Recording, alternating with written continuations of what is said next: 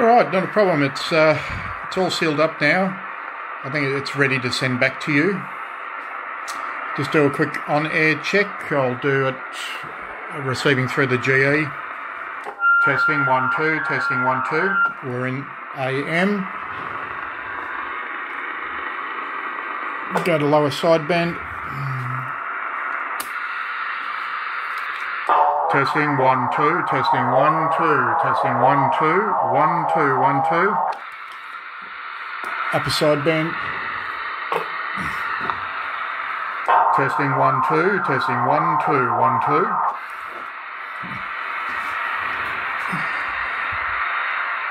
Okay.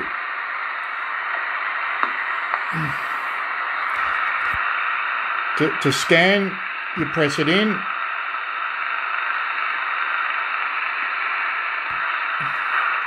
And it will scan.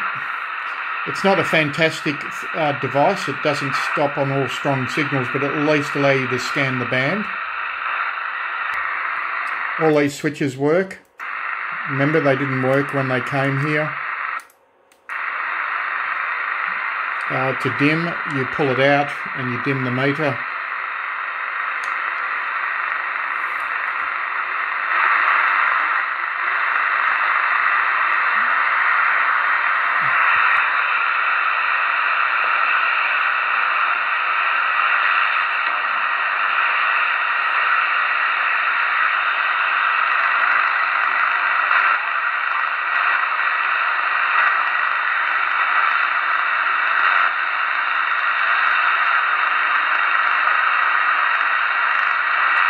So to start the scan, to stop it,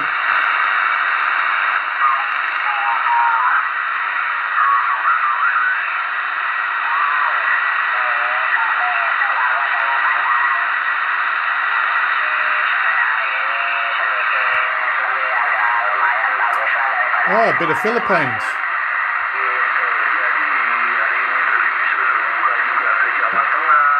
Indonesia, bit of frequency.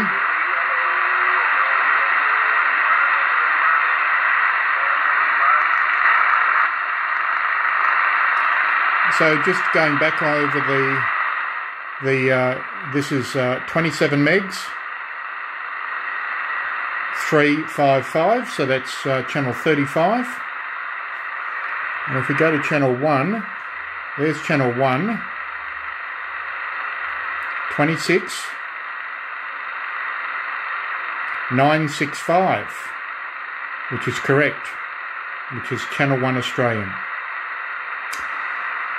Alright, I did a bit of deoxid on this and lubrication, also trimmed up the plastics. It was a bit damaged inside. As you know, we did this. I've done a RX alignment, the best that this radio will do. The power out is around about 16 watts PEP. To get any more, we'd have to change the finals to 1969s and a different driver. But that's the best that we can manage at this point. This radio fought me right through to the end and blew a 2.2 UF tantalum, which is well known in C117, I think it is. Anyway, that's your radio, and really all you have to do is enjoy it, but it's just turn it on. If you want to scan, it's 1 2 and it's scanning. You can either turn it to stop it. You press it in once to start, press it twice, press it once, it stops. There you scan levels. So it's on L14 at the moment. The best results are between L13 and L17. I had it on 14 before.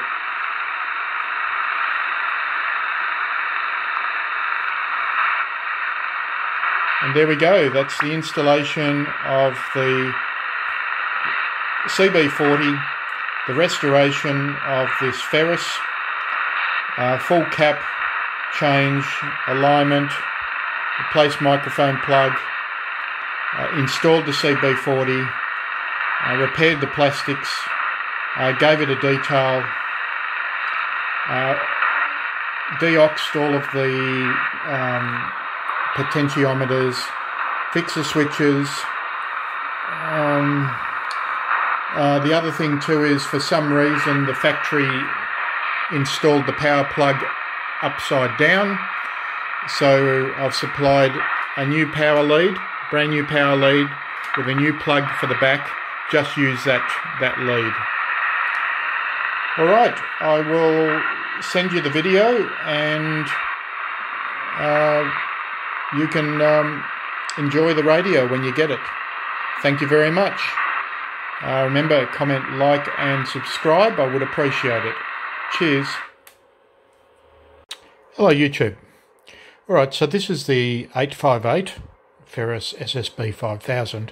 Just wanted to show you the connections.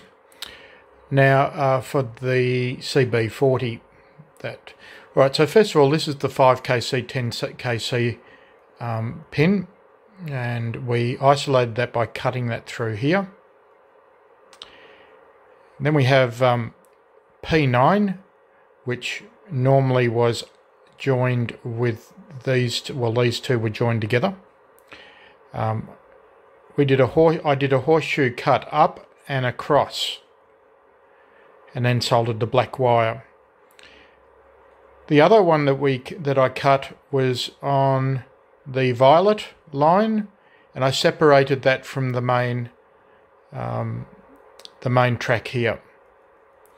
Then the wiring is as per it is here, from P0 to P9. So it's brown, red, orange, yellow, green, blue, violet, grey, white, black.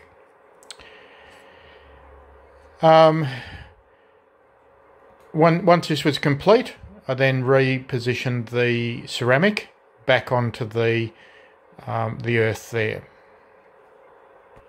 Now the scan control goes to the positive side of the meter here. There is two earths in the CB40, and I'm using this ground rail here, and I've put them in from underneath of the board.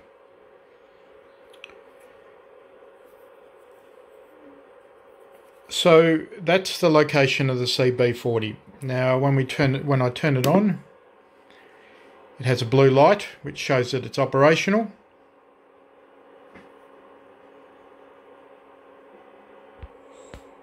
And it fits quite neatly in where the channel selector used to be. As you can see. Now I haven't removed any of I didn't remove the ribbon holder, did nothing there, and tidied up all the loom with cable ties, and it's a very neat job in my point of view.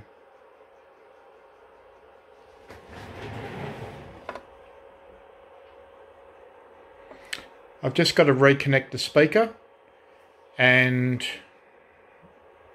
the job will be done. Okay, speaker's back in.